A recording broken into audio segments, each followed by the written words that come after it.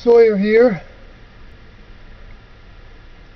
continuing with the Four Horsemen prophecy of Revelations chapter 6. And before I continue with Revelation 6:4, I want to mention an example of how the kingdom of God thinks in terms of human beings that are in their flock, that they have chosen to be in their flock, how they compare human beings with animals. Now, that's not to look down on animals. Animals are great for what they are. They're just limited. And human beings are great for what they are, but they are also limited. So for the kingdom of God to talk about humans as animals isn't a put down. It'd be like a teacher talking to kindergartners as if there's something wrong with them, because they're only kindergartners. Anyway, and if there was a teacher like that, they would be a human teacher. The kingdom of God doesn't have bias like that. But here in Zechariah chapter 10 verse 3, mine anger was kindled against the shepherds, and I punished the goats, for the Lord of hosts hath visited his flock, the house of Judah. He's talking about the house of Judah being his flock, the Lord of hosts, and hath made them as his goodly horse in the battle. So he's talking about how the kingdom of God was looking at the humans in their flock as battle horses. And the house of Judah is talking about the genetic house that of physical bodies. That's why in this prophecy of the four horsemen, we're talking about and conquering and everything, and that's why we can equate these. And Tiendo, like I said in the previous taping, compared the next level to ranchers,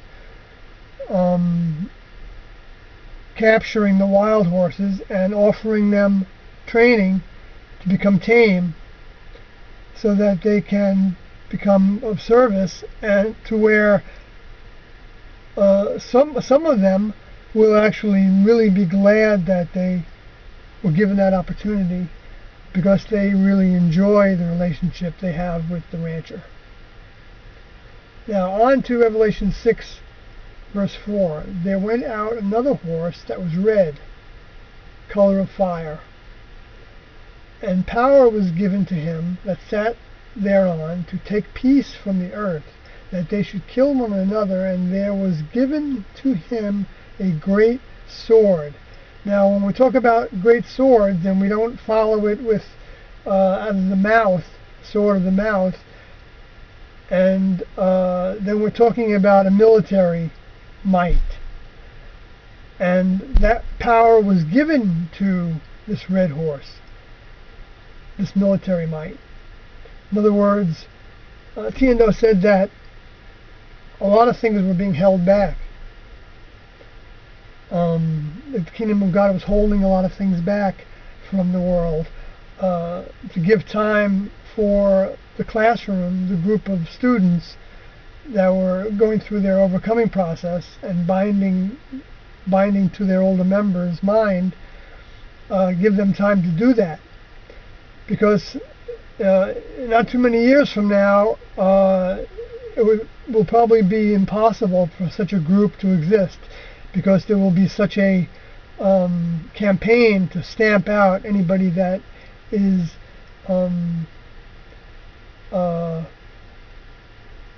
bucking the system, that doesn't receive the mark, so to speak, whether that's a physical mark or that's actually a mark in terms of allegiance. I think it will be both. I think it is both already.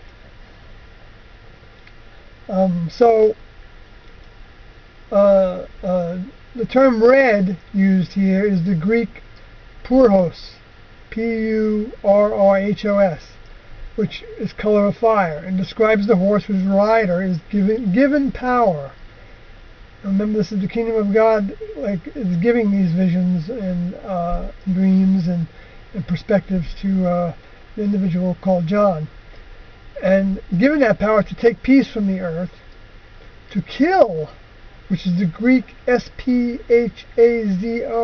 spazo, which means actually literally to slay by physical violence. Isn't that clear?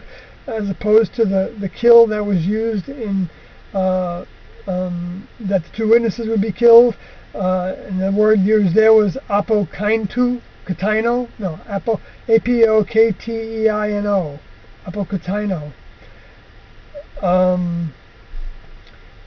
which wasn't clearly kill, but this is much more clearly kill. So that's an idea of the difference in terms, of course, and how the English word used was the same in both cases.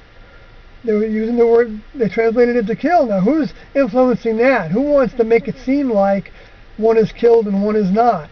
And one has reference to weapons, sword. A sword is a weapon. And it doesn't say sword of the tongue, sword of the mouth. It does, that is used. So clearly this kill has more grounds to think of in terms of being a military styled killing, death. It's clearly warmongering. So the red horse basically is a warmonger. And so what do we see that happened after the white horse left? After 1997, we see a commandeering of the country by the 2000 coup in the United States, which is the New Jerusalem, the New Judea. And I won't go into the scripture that points to that right now, but because of the 9/11 event, 9/11/2001, the World Trade Center attack, there is now a policy of endless war. There are no more borders. So, so Bush, by coming into power as a result of what? Supreme Court ruling that a state was ruling that the state did not have to recount the votes. And simultaneous with that, Al Gore, hours before it was declared a victory for Bush, hours before, I watched it on TV, said that every vote would be counted, and it was determined that he had the popular vote. Especially if the Florida vote had been counted. And so the Supreme Court, which is not supposed to have jurisdiction over the state Supreme Court of Florida, especially in matters of elections for the state, so that was a coup d'etat. And that was the Republican Reds. They're actually very communist in reality because of the way that they've taken the freedom to trade, which has gone on for a long time.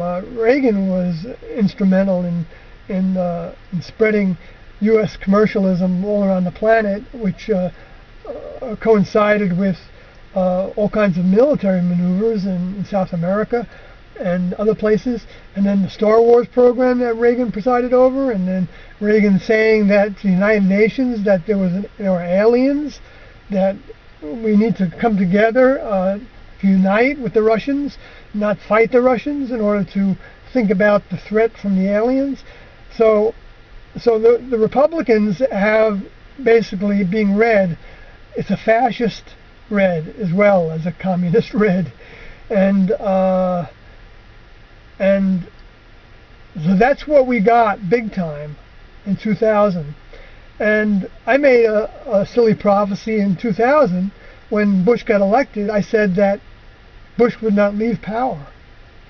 And what do we see? We see Obama in power theoretically, but we see all the policies of Bush.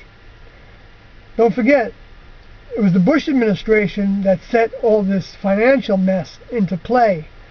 And it was the Obama administration that had to pick it up. and then it's Wall Street that took it over. And some of the Wall Street people were already in bed with the Republicans at that time and the administration. So there really wasn't a change in power when Obama took office. It was more of the same, but with a different face. And that face was the black horse. And that face, the black horse, as it says in here, I didn't realize I was going to go this far. I might as well. And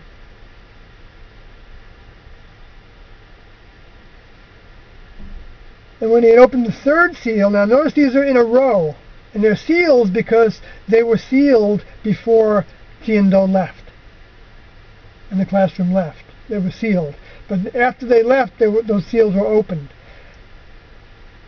starting with the first seal of Tian-Do. So the other seals were opened after that, after they left. Anyway, so I heard the third beast say, "Come and see." And beheld, and lo, a black horse, and he that sat on him had a pair of balances in his hand. Well, in November 2008, I had a dream with Destody. I knew Destody's vehicle, named Thomas Nichols, brother of Nichelle Nichols, a Lieutenant Uhura on the TV show Star Trek. He was the eldest member of Tian-Do's classroom with a black vehicle. He came to me in a dream, and the only thing I remember from the dream was the words Barack Obama, and this was in 2008, right before he was elected, literally before the election day. And so I voted for Barack, thinking that that's what he was giving me a signal that I should vote for Barack. It was about a month later that I realized that the third horse was described as a black horse.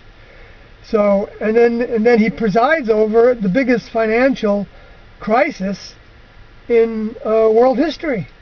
It's affecting the entire world, and it's been manipulated to be that way. And I won't go into that at this point. Maybe a future talk. But the pair of balances is a yoke. It's a burden.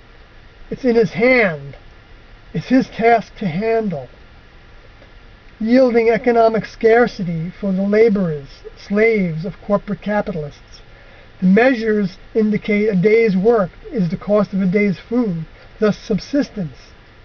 But not hurt the oil and the wine, I believe, refers to those in service to the kingdom of God and those who are ripening to produce fruit. New believers in Tian-Do, whom upon believing provide service to the kingdom of God by spreading seed of truth about Tian-Do. By the way, just because this suggests Bush as the red horse and Obama as the black horse doesn't imply kingdom of God, that these are kingdom of God members as their riders. The horse, in the way this is worded, they're being ridden. The horse is determining their rider by who they give their allegiance to. And in this case, the riders are actually the Luciferian space aliens of the black horse and the red horse, and the horse to come, the green or yellowish green or pale horse.